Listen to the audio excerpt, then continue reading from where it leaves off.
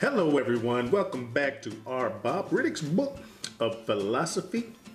This is where I talk about what I want to talk about, the way that I want to talk about it. Now, you may notice, guys, that I haven't shaved in a couple of days, going a little rustic. And my wife's gonna kick my ass. Anyway, no, that's wrong, because I'm gonna be talking positive. That's what this is all about, being positive. So I am positive that my wife's gonna kick my ass. No, I'm gonna shave this off before I depart. All right, guys, but anyway, when we're dealing with YouTube, when we're dealing with each other meaning other YouTube channels or the people that you enjoy watching, since this is social media, we all interact with each other, guys. We should make an effort, I think, you should make an effort to be impactful in a positive way when you're making comments. All right, now this is all about comments. We've talked a lot about the negative comments and how to deal with trolls and blah, blah, blah. Not doing that today. Now we're talking about positive comments. All right, guys. I don't know, those of you that follow me or happen to see the way that I comment, I always try to do something with substance. All right, when I comment on a video, if I come onto your channel and look at one of your videos and it compels me to say something, I want to say something that's encouraging. Okay, my comments are normally not too long, but it's more than good job, that looks good. I normally say something, guys. To prove this, if you'd like, you can pause this video right now. Don't forget to come back and go to any of the R-BoPs or go to Daddy Cooks and look at comments that people have made to me and my responses. I'll wait. Okay, I'm kidding. But go look at my comments and you'll see. Okay, it takes nothing to give a kind word. If you like what someone's doing, tell them that you like what they're doing. Give them some acknowledgement. Okay. I always acknowledge people. My comments even carry over. I'll be talking on one channel and talk about something I saw or heard from another person's channel. Okay. Another thing that's really, really important, if you can do it, and my guest speaker is going to talk about the same thing, is names.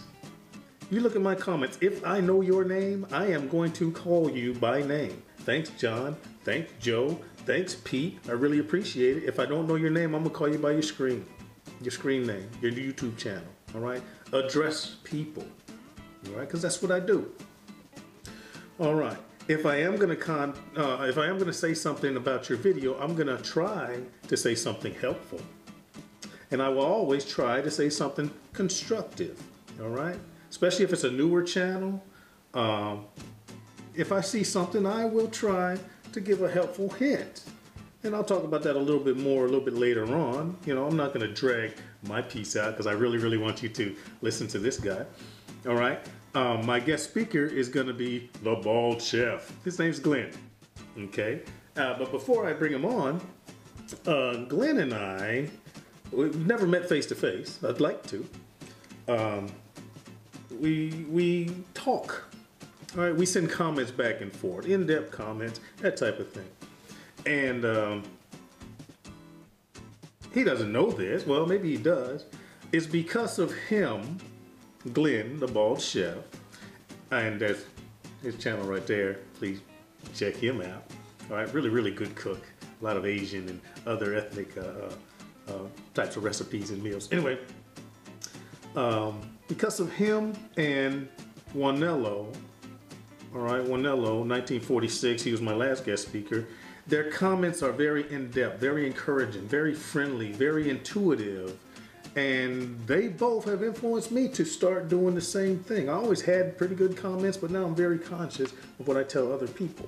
Okay, and along with that is now R-BoP. There are people that specifically ask my advice now about stuff. I'm not a professional, guys, but I will tell you what I know about what I know. All right, guys, but without any further ado, I'm going to bring on Glenn, the Bald Chef. Take it away, my friend. Hey, Phil, thanks for having me on. If you folks don't know who I am Glenn, the Bald Chef, and I have been asked by Phil to come on to R-BoP's channel of philosophy, YouTube 101, whatever you want to call it, and talk to you about making positive comments to people that have put up comments on your channel, and then in turn commenting on other people's work too. There has been much written and much said about how to deal with negativity, but we're going to be talking about positive comments. Positive comments about people's posts to your channel, and positive comments about work that others have put up. When someone responds to one of my videos with a comment, the worst thing I can do is not respond at all. They have taken the time to sit there, watch, or at least look at my video, and then took the time to actually write a comment. It would be disrespectful on many levels if I did not at least respond to their comment. And a simple thank you is not enough. I will take the time to not only thank them for the comment itself, but I will use the most beautiful word in all of the languages, which is that person's name. I will say, "Hey Tom, hey Bill, thanks for watching my video." That makes it seem like we're more on a personal level, which for a lot of my subscribers, we are on a personal level, at least on YouTube. And I think that that adds a little bit more to that relation building when you use someone's first name. So you might want to try utilizing that technique when responding to others' videos. The third thing that I like to do is to try to expand on the comment itself, adding some keywords about what I've just done. That will help in my SERPs when the video is actually published, and that's what it's all about, is getting that view count up. The fourth thing that I do that's a positive thing is that if you take the time to watch my video, I'm going to make a point to jump over and see what the heck you're doing. If you took the time to look at me, I'm going to go see what you're doing. And that leads us to the second part of this video series here, is how to deal with making positive comments on other people's work. If I go and I see somebody that has put up a video, I may or may not like it. It may not be something that I'm interested in. But you can always find something good about somebody else's work. You should have enough self-esteem not to go in there and criticize or tell somebody, hey, look, this is wrong, or I wouldn't have done it this way. Don't do that. What you should do is find something that you do like. There's always something there. And then expand upon that. You don't need to lie. You don't need to BS these people, but say, hey, you know, that was a really cool way that you did that, or, you know, my aunt did it this way, or something. And thank them for putting the video up. And I think that you will find that you will build relationships if you actually not only just think about your channel as a meme world, but look at being in the YouTube community as a group of like-minded people that are working together. Of course, we're competitive, but we're also trying to help each other. And when you look at someone else's work, there is no right or wrong way of doing something. Be kind. That's the most important thing I can say, is just try to be kind, and people in return should be kind to you. Phil, I hope this accomplishes what you set out for me to do. I appreciate you having me on your channel. It means a lot to me. Can't wait till you get back stateside and start doing your cooking videos. But in the meantime, keep on doing what you're doing. Thanks for watching, and we'll check you soon. That is a very wise man. All right, guys, I hope you take to heart what he said. A lot of valuable information, and a lot of things on how I also feel that you should treat the people that take the time to evaluate, look at, watch, or view your stuff. All right, very, very, very valuable information, and I like the way he thinks about it. Also, like he says, YouTube 101. That's cool. Thanks, Glenn. Didn't ever think of it that way. Now, there's something that Glenn does. If you go to his channel, once again, it's right here. You go to his channel, he's going to start out in the very beginning and say, hi, this is Glenn, the Bald Chef. I'm cooking, blah, blah, blah. Then he's going to do his video, and at the end, almost without fail, at least his more recent videos I've noticed, he'll say, give my video a like. If you don't like it, tell me why. That's very valuable, and it's very smart. All right, tell me why. I wish people would do that. You get those mysterious folks that give you a thumbs down. If you're gonna give me a thumbs down, at least tell me why you don't like my shit. At least tell me why. Give me an opportunity to fix it.